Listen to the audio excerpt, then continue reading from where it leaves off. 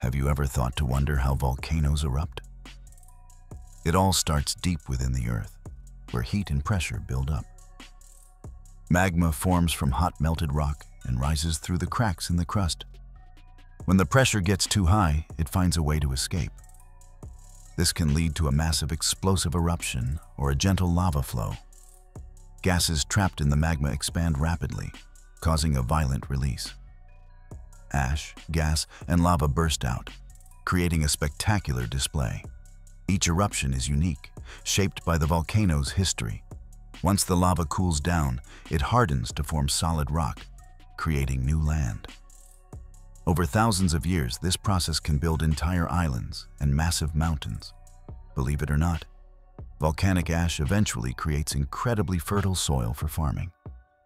Not all volcanoes are the same.